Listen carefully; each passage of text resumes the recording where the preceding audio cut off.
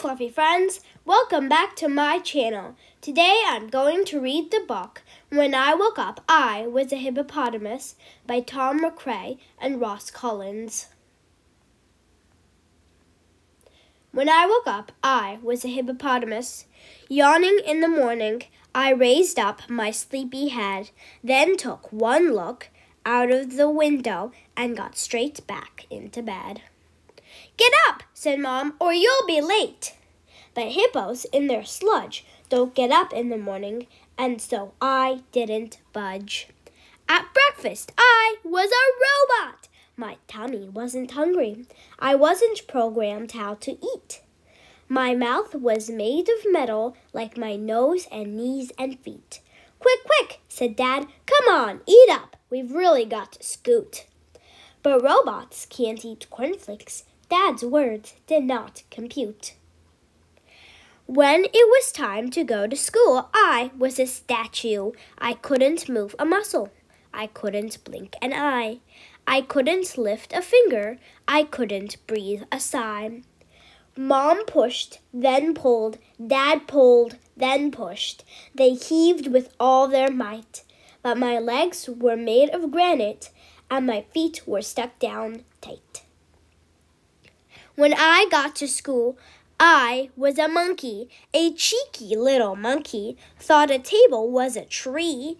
I had to climb upon it just to see what I could see. I couldn't sit and listen, and my work was rather slack. And when the teacher told me off, I told her off right back. When it was playtime, I was a monster. A scritchy, scratchy monster with 10 squitchy, scratchy claws. I had 50 scritchy, scratchy teeth and squitchy, scratchy jaws. The girls all screamed, the boys all ran. My mouth went munchy crunch. Then teacher told me off again, so I had her for my lunch. When it was time to go home, I was a rocket ship. I zoomed up out of orbit. Countdown, 5, 4, 3, 2, 1. I was nearly reaching light speed. Poor old Dad, he had to run. My pistons pumped, my jetpacks jumped, all full of super fuel. I had to get to planet home and far from planet school. When I was in my bedroom, I was a giant. My hands were huge as houses. My beard was big and blue. I was hunting for a human to put in my human stew. I was crashing round my bedroom. Well, that's just how giants play. We're big and loud and noisy. We don't know another way. But Mom and Dad weren't happy, and they yelled out, "Keep it down." But my giant feet were busy as they crushed a tiny town. "That's it," cried Mom and Dad. "You're louder than 10 boys." And they stomped upstairs to tell me off for making so much noise. When Mom and Dad came in, they were dragons. They snarled and growled and stamped and howled and nearly broke the door.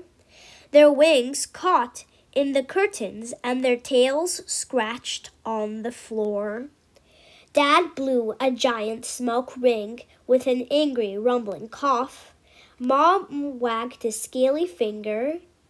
Then they really told me off. I stared up at my Mom and Dad and didn't feel so brave. I was having fun pretending.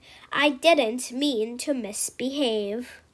"Of all the wondrous things," said Mom, "that you pretend to be, why can't you be a nice thing?" So I pretended I was me.